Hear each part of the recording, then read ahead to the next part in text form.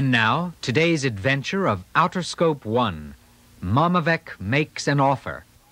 We're still on Technovec, and Edgar is trying to see what makes the machines work.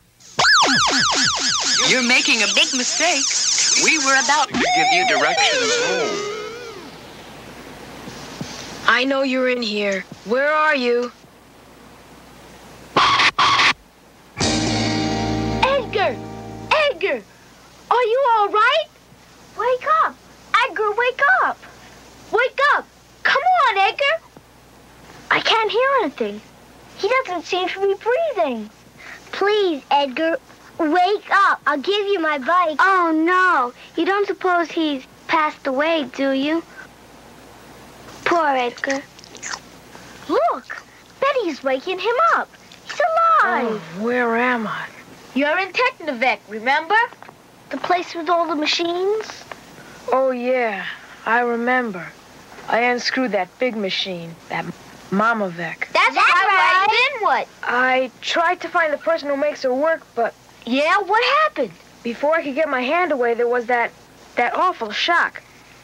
Well, what happened? Well, did you see anybody? Nobody. They run without people. Those 3 machines really are alive. Hey, what was that she said about directions home? Oh, no, they can't talk to us. The lights are out. Are you kidding? Those things couldn't tell us how to get anywhere. Why not? She said she was an expert in math. Maps? Hey, man, you better put that back together and, see if it'll light up again. Don't do it. You're asking for trouble. Oh, all right. But it's just a machine.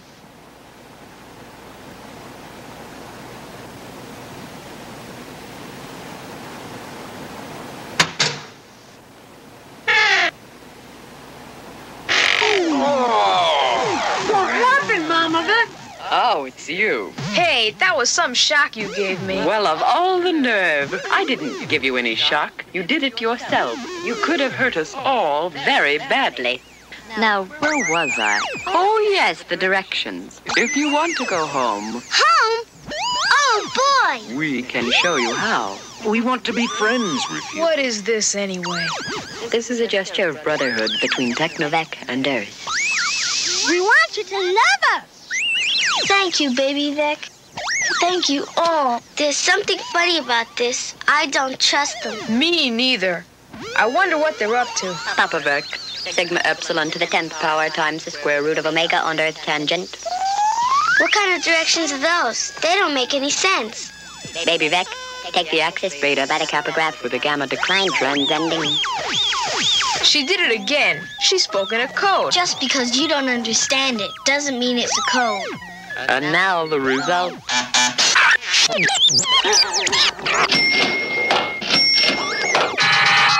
Here you are. These directions should be perfectly clear. They sure are. Look, they fit together. Thanks a lot. Goodbye, Baby Vic. Bye. Thanks for the directions. Bye-bye. Thank you, Family Cinkovec. Goodbye. Thank you. Thank you. You know, I wouldn't follow those directions for $1,000,000. Why not? They're trying to trick us because of what I did to them. I think so, too. It's a plot. Why should they help us? Maybe they just want to help us. They have feelings, too. Well, I don't understand them. I only know they're clever, very clever. Too clever. They want to confuse us, so we'll never get home. Well, I believe the Cinkovets. They feel sorry for us because we're lost. How can you believe something that isn't human? It doesn't matter if they aren't human. They want to be friends with us. These are good directions. Well, I'm not gonna follow them. I still think it's a plot. Those directions will lead us away from home. Wait a minute. If they're trying to lead us away from home, then we should turn the directions backwards. And do just the opposite of what they say. That way, we'd end up right back on Earth. Okay? Let's do it. Don't do it, Willie. Follow the directions.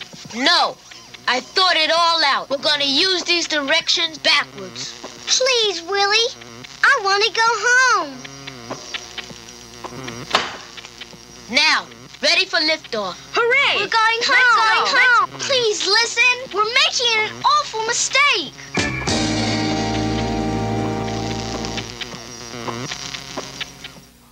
To be continued. Next time, the end of the rainbow.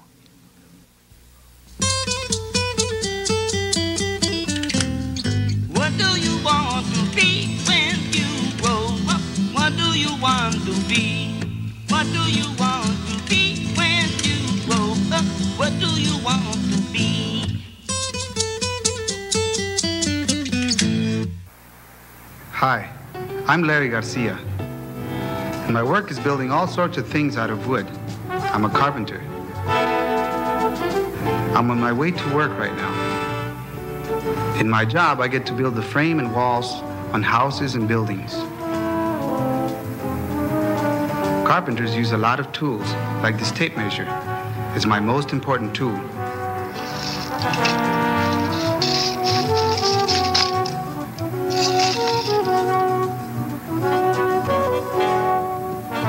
With it, I know how long boards should be so that I can cut them to the right size with my electric saw.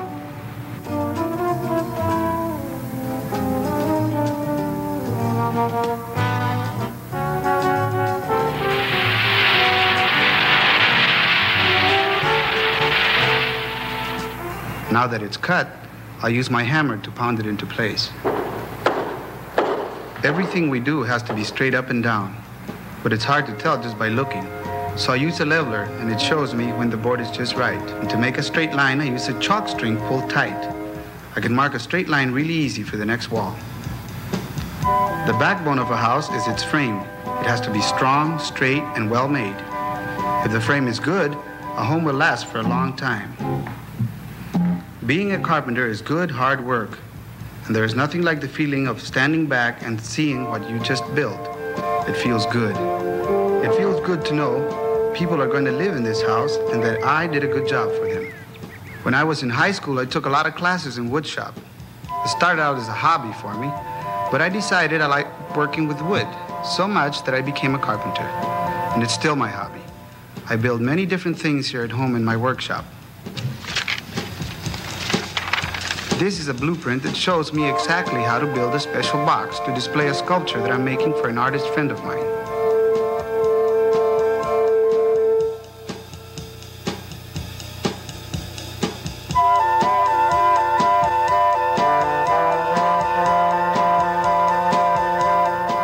When I choose the wood, I have to be very careful and make sure it's not warped or bent.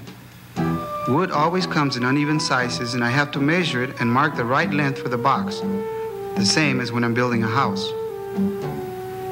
With this table saw, I can cut wood straight across or at an angle so that I can make the corners of the box match. To me, it's important to make my work look the best I can because it represents me.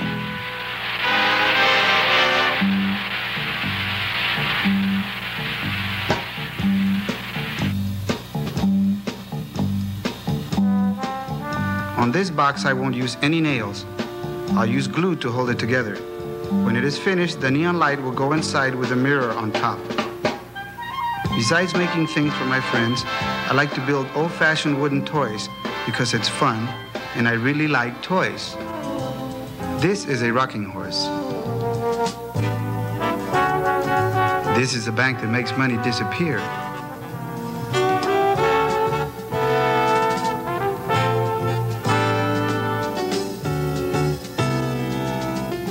And here is a jack-in-the-box. My name is Julia Scissors. And my name is Rubberhead. I can cut a piece of paper. I can draw on it with lead. I'm happy when I'm snappy. I'm fine for any line. If you learn the way to use it. You can have a real good time, rub-a-dub-dub. Uh-oh. Here comes the ruler. I'm footloose and fancy-free. Ruler of all. That's me. A star is born. All right. Don't just stand there. Get snapping. Up, two, forward, march. Habane, halt. Now, this is an example of origami, ruler. Right. Origami. That's the art of paper folding. Right. The art of paper folding. The Japanese have always liked to work with paper, and when Japanese people started coming to the United States over 100 years ago, they brought their traditions with them. I like to make things out of paper, too, like sailboats. And paper hats. And planes. Paper folding, as well as folding cloth, has been popular in Europe for a long time. It's fun to make a bird like this. What do we do? Take a piece of paper, make it 8 inches square.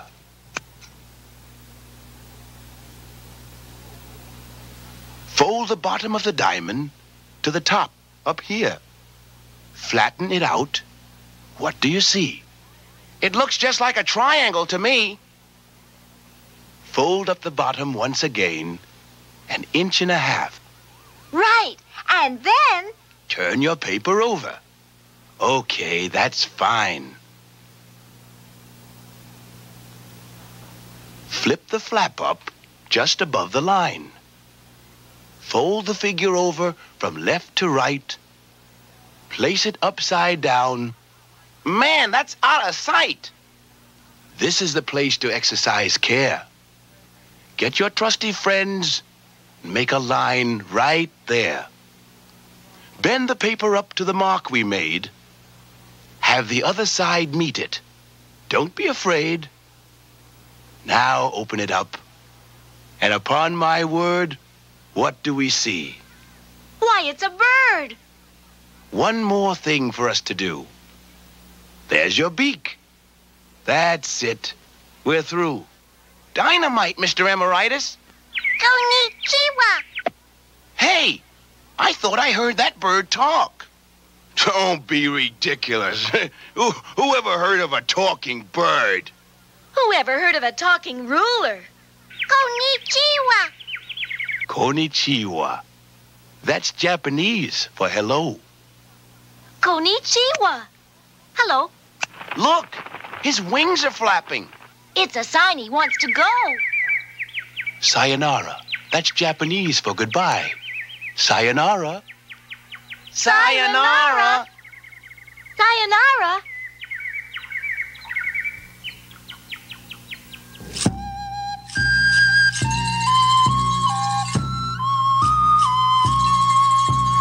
Do you know that words have stories? Listen to one now.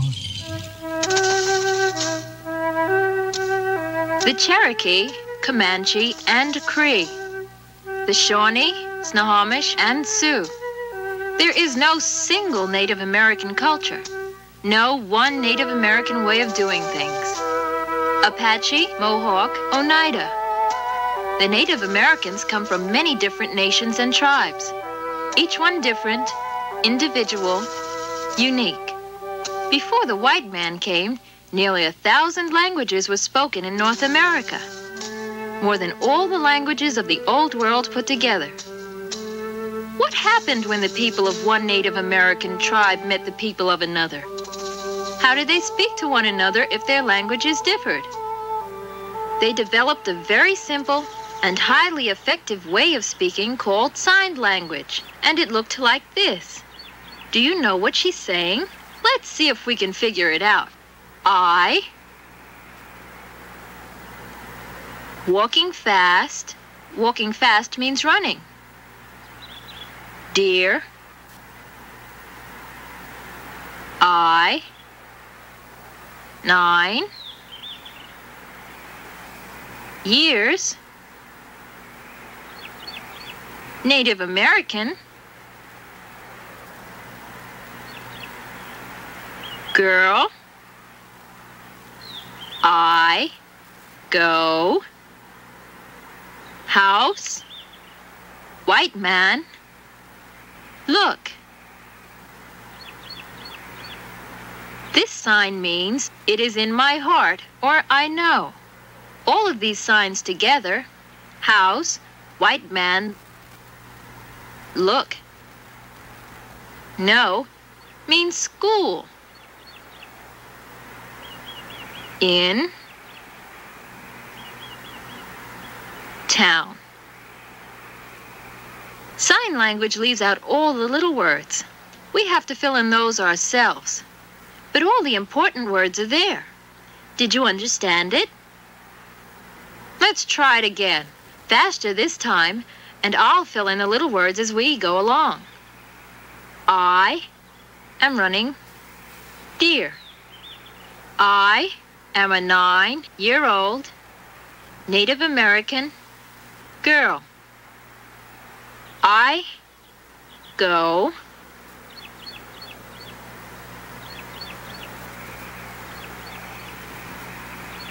to school in town. I, sign language, speak, meaning I talk in sign language. Sign language is like drawing pictures with your hands. Some signs are easy. This sign means horse. To make the sign for riding, make your finger look as if it were riding on your hand. This is the sign for old. And this is the sign for baby. Some signs are poetic. This means the earth is covered up. It's the sign for night. This is the sign for good. It means level with my heart. To say sad, make the sign for heart, then lower your hand, meaning my heart is on the ground. Some signs are fun. Put your hands up to your head with your fingers spread apart like antlers, and you've made the sign for deer. This is the sign for fish. And this means laugh. There are hundreds of words in sign language, but the Native Americans had no single word for hello. They would say something much nicer like, my heart is happy to see you. Nor did they have a word for goodbye. That's one sign they borrowed from the white man.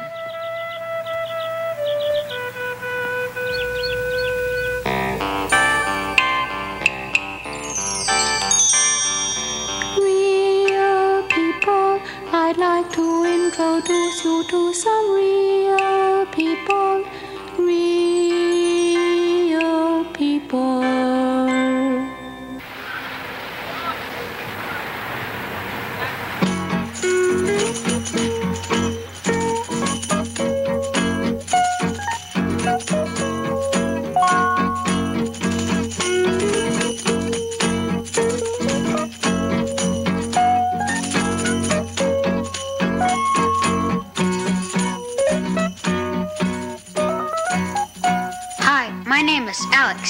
I'm teaching my friend Carlos the Chinese lion dance, which is done at all kinds of celebrations. We're going to do it in a school show.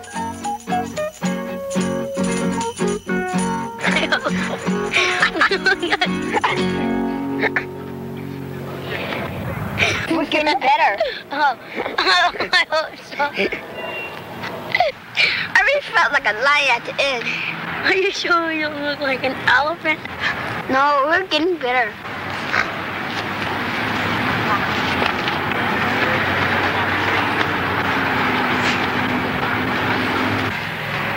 You should see the big guys from Chinese school do the lion dance at the club.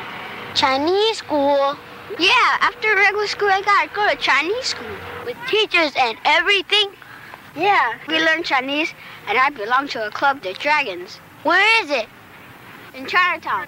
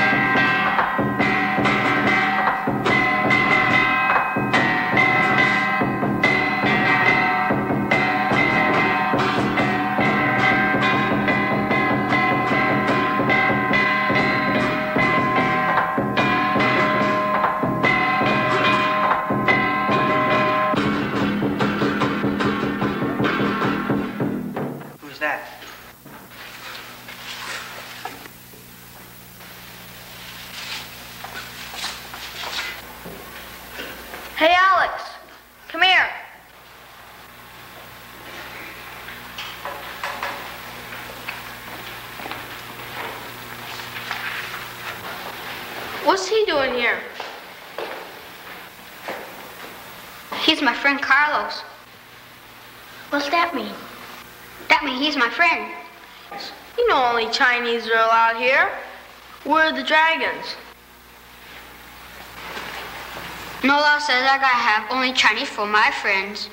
Boy, are you in trouble.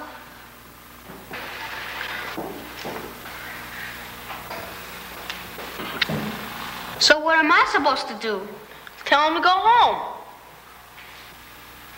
Hey, Alex. He's doing the lion dance with me at the school show, so I brought him over to see you guys practice. The lion dance? He can't do the lion dance. He doesn't even know what a lion dance is. I'm not kidding. We've been practicing him for about 2 weeks, and besides, he likes to learn Chinese stuff.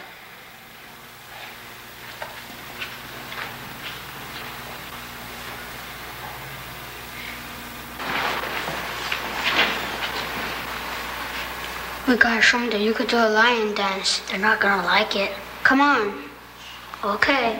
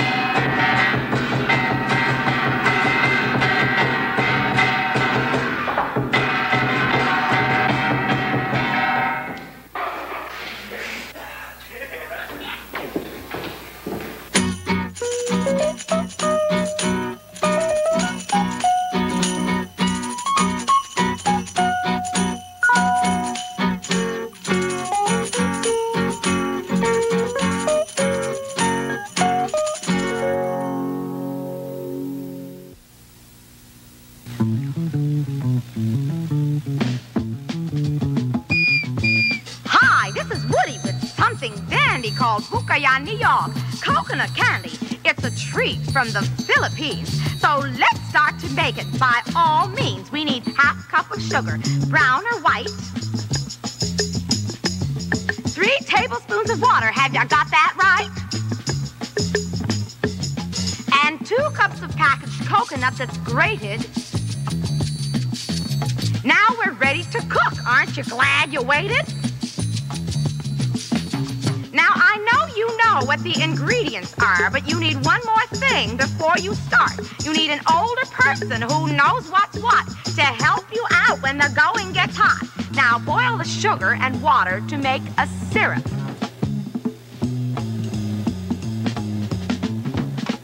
Stir it until it makes a thread when dropped from a spoon. Don't stop too soon.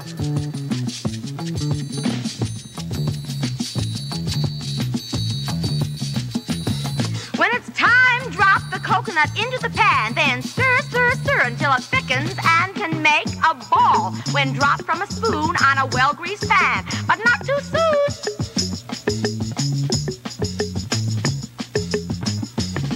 Now let it cool and you're in for a treat. Coconut candy that can't be beat.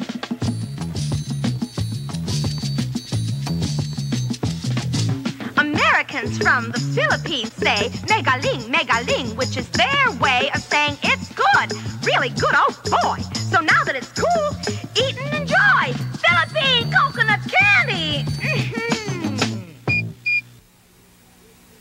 Did you see that, Luther? What? Lily walked right by without speaking. Did you speak to her, Mary Frances? Of course not.